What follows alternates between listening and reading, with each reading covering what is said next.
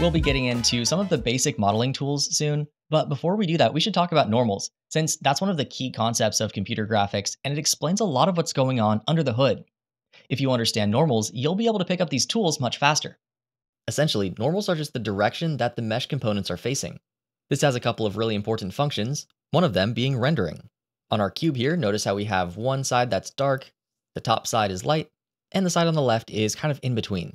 Blender only knows how to color this because it knows which direction our faces are pointing. If you want, you can change these effects over in the solid shaded view dropdown, where you can pick any one of these other studio lights, or lock the effect to the world so it's not rotating as you're rotating your view. But for now, I'll just leave it with the default. To actually see our normals, let's jump into edit mode. I'll hit tab, and then up in the edit mode overlays dropdown, I'll go down to normals and turn on face normals, which is the one on the far right with the line coming out of the square. I'll increase the size and move my cube up a little bit so that it's off the axes. We'll talk about the other types of normals in the fundamentals of mesh modeling, but for now, let's just select an edge, take our move tool, and as we move it around, notice how the normals change. They're just pointing in the same direction as the face. And in fact, the name normals actually comes from a physics term, which refers to an imaginary line that's perpendicular to a surface. So you could probably also call these perpendiculars, but that's kind of a mouthful. If we take one of the vertices of our cube and delete it, then we can see inside. Notice how all the lines are pointing outwards. This is because our faces have two distinct sides, a front and a back. If you're coming from a game engine, you may even be surprised that Blender is drawing the back side of a face. Most games only draw the front side of faces in order to save on resources. If you want to see that same effect in Blender, then just head over to your solid shaded view dropdown, go down to options and turn on back face culling. Now we can only see the front side of our faces and the back sides are invisible. If I deselect my object, it looks like it's completely gone. Obviously, this is a little bit confusing sometimes, so I generally leave that off. I'll go down and uncheck back face culling, and then hit tab to go back into edit mode. Seeing all of the little lines point out of our object can be a little bit weird, especially if we have more of a dense mesh, like for example, a sphere. This can be a little bit strange to work with, but knowing which direction our face is pointing is incredibly important. So instead of turning on normals, which I'll go to my edit mode overlays and turn that back off, we can also go to our general overlays and turn on face orientation. Now all of the front side of the faces are going to be blue, and all the back side of the faces are going to be red. So I'll just box select a little patch here and delete those vertices, and then we can see that the inside is indeed red. Having your faces point in the wrong direction can actually cause a lot of problems, but in order to explain that, we need to first talk about smooth and flat shading.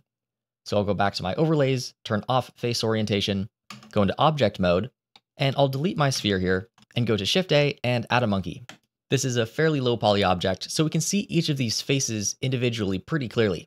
And all of the faces on this object, as well as all of the objects that we've looked at so far in this course, have been completely flat, which gives these more rounded forms a very faceted look. Again, that's because Blender knows which direction the face is pointing, and shades the entire face with one color accordingly. However, we can also tell Blender to smoothly blend between all of our normals. To do that, let's go to Object, and down to Shade Smooth. Now, this might not look amazing, even though Blender does have a very good smooth shading algorithm, but that's just because it's a really low poly object. Smooth shading generally requires more polygons in order to look good. Now we can also switch between smooth and flat shading over in our right-click context menu. Just right-click and choose Shade Flat or Shade Smooth.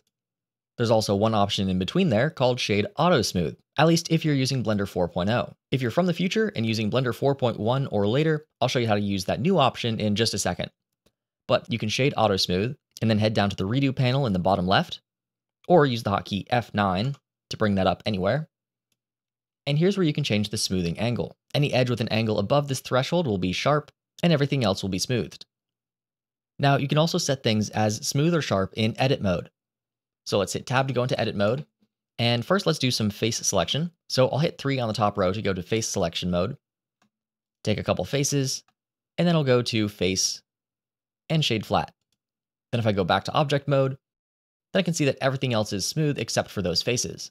If I want to mark custom edges as sharp, then what I need to do is go to edge select mode, select some edges, go to the edge menu, and choose mark sharp. Then if I go to object mode, you can see that the inside of these faces are smooth, but the outside perimeter that I marked is split. Now in Blender 4.0, marking edges as sharp in edit mode only works when auto smooth is enabled. So if you go to shade smooth, then that's going to disappear. And if you go to shade flat, then there will be no custom smoothing. So in order to get some custom smooth normals, you'll always have to shade auto smooth. If you want only your custom edges to be sharp, simply turn this all the way up to 180. Then you can go into edit mode, mark what you want, and in this case, since I'm in edge select mode, I'll right click to go to my context menu and mark sharp. Now I'll switch over to an alpha version of Blender 4.1, and I'm using a different theme here just to make it clear that I'm using a different Blender version. And the way that it'll work from here on out is that when you right click, you can shade smooth and flat just like before, but you'll get this option for shade smooth by angle instead of auto smooth. When you turn that on, then of course you can set your smoothing angle, but there actually is no auto smooth property. Instead, if you hit tab to go into edit mode, you'll see that all of these edges are marked as sharp. And you can go in and edit them manually. So you no longer have to worry about whether auto smooth is on or not, which is really, really nice. But the one thing to be careful of is that if you go to shade flat or shade smooth, then it'll overwrite all of your custom marked sharp edges. Overall though, this should be a much more intuitive way to work because you can simply shade something as smooth, go in, and mark sharp right away, without having to worry about auto smooth at all.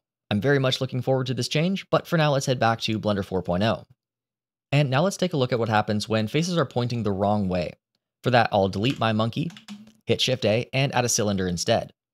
Then I'll right click and shade this as smooth.